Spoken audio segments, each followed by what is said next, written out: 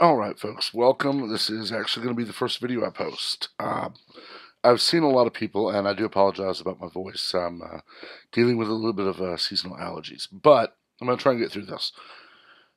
I'm seeing a lot of people who are basically doing a little more than I've done. They're basically abandoning traditional news sources, getting all the stories on their own, reacting as they want to.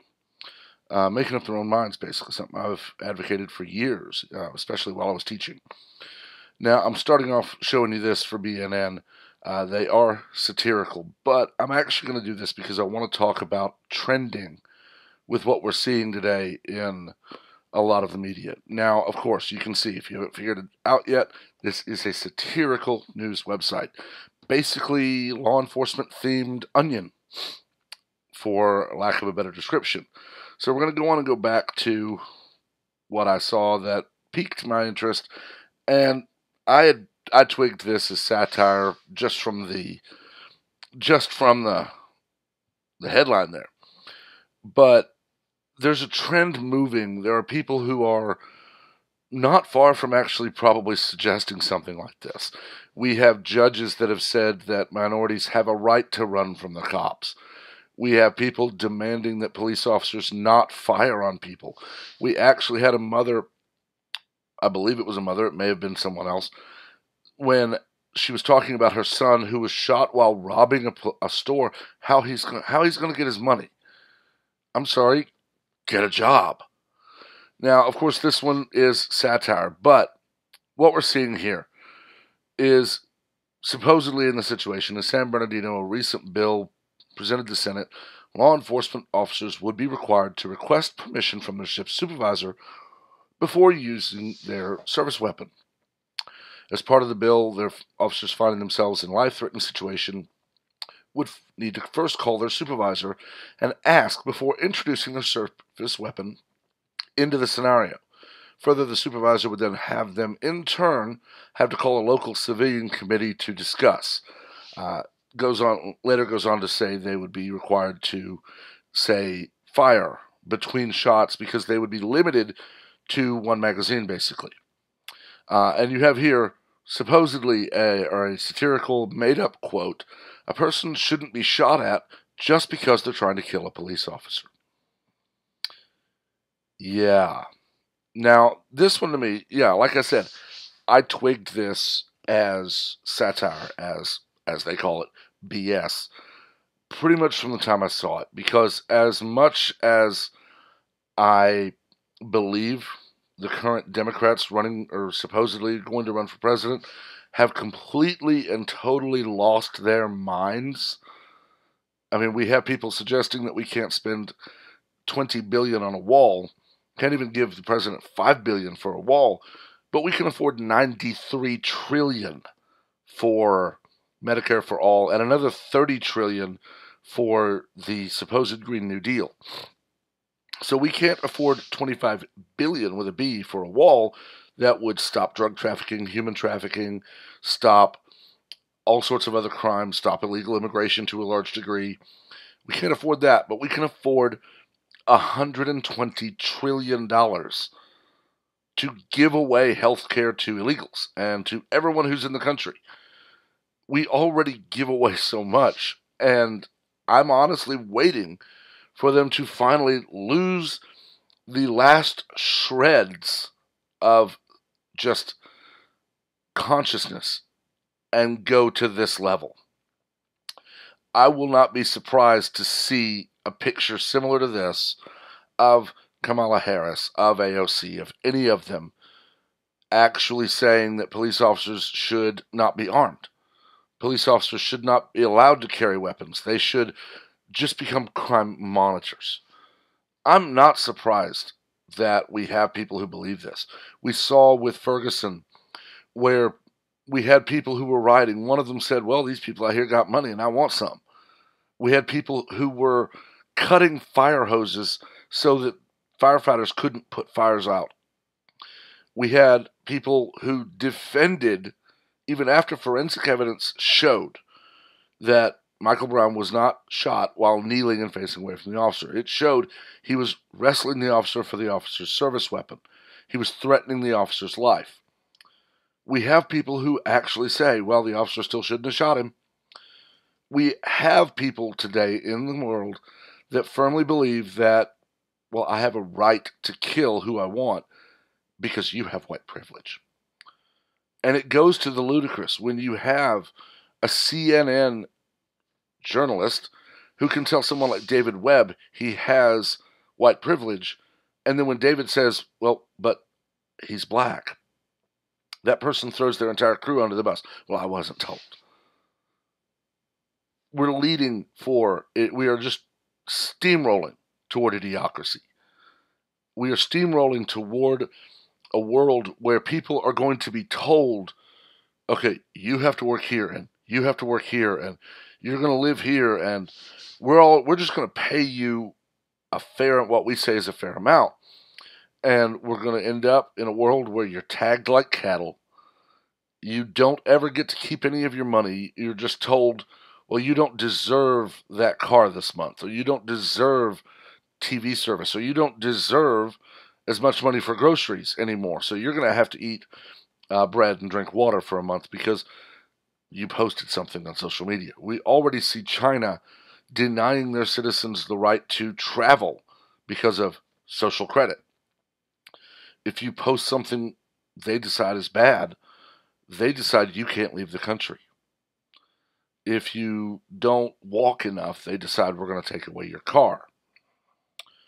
It's just insanity is what it is. I honestly hope we can turn around. We're starting to see more and more people wake up, and as it's been called, they're being red-pilled. But we have less than 18 months until the presidential election. And I can guarantee you, Kamala Harris, AOC, Sanders, Pelosi, Waters, Feinstein, Schumer, they're all going to be out on the campaign trail, whether they're running or not.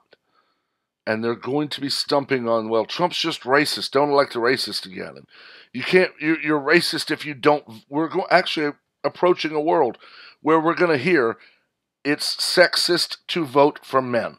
It's racist to vote for a white person. We already had people in 2008 say that it was not wrong to vote against 8 or 12, I forget. But Sarah Palin did not represent women, so it wasn't sexist for them to go after her with everything they had. But when AOC says something so patently stupid and asinine, we're supposed to ignore it or we're sexist because we're only attacking her because she's a woman, which is, of course, untrue. We're steamrolling toward a world where this could be introduced. We're steamrolling toward a world where someone is going to actually introduce a bill to remove firearms from the police. We're steamrolling toward a world where you're going to be segregated by race, by gender. You're going to be told where to work, where to live, what you're allowed to eat. We're steamrolling toward the worst nightmare of Ray Bradbury, Aldous Huxley, George Orwell, and so many others who wrote such great cautionary tales. I actually do have a copy of Brave New World, an extra. Found mine after I bought a replacement. It's almost brand new. It's very good condition. I'm actually working on an idea for a giveaway, but right now I'm wanted to get some content up just so I can, one, test the YouTube Creator Studio. I can see what I need to learn about my software here, and I can basically continue to learn what I need to be able to do this. Let me know if you see any technical glitches. Of course, don't worry about my voice unless the volume is off. If the volume is off, definitely let me know there. I tried several different mic options. The onboard was, of course, off the table from the beginning. I actually tried a Blue Snowball and found out that where I'm sitting right now until I finish my house, it's just too reverberative. So I can't use a Blue Snowball or a Yeti or anything like that, a desk mic only, until I finish my living room and the rest of my house. then I'll be in a wider, more open space, and I'll be able to get those mics. For now, the cans with this mic where it has the felt over it seemed to be the best option as far as what I could hear on quality. But of course, all of you know, when you hear yourself on a recording, it never sounds right. So definitely, if you see anything technical, if you see anything about the audio, or if you know of a better option for a mic, if you know of one, where to get one for a good price, like you see the YouTubers who are basically on GoPros and such, wearing them like that, basically the TV style. If you know of one I could get for a decent price, I'd try it. But for now, I'm going to end this. My voice is starting. I can already feel the scratch coming back. So I'm going to go back to watching and reading and working on a few things. And I will hopefully be able to start doing this more regularly. For now, of course, I would have loved to have subscribers, loved to have comments and likes on this. I mean, the ultimate goal.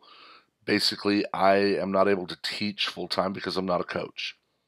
That's very sad for me because I believe social studies is right now the most important subject matter we have that we should be teaching, and we're teaching it part-time. History, sociology, psychology, economics, geography, government, all of those things that I love to study and that I've studied extensively to earn my degree. And so far, I can't find a job, so I basically figured I would commentate a bit. Now, of course, I'm not going to be bringing up satire pieces unless it's just basically half, if it's a satirical report of a real thing.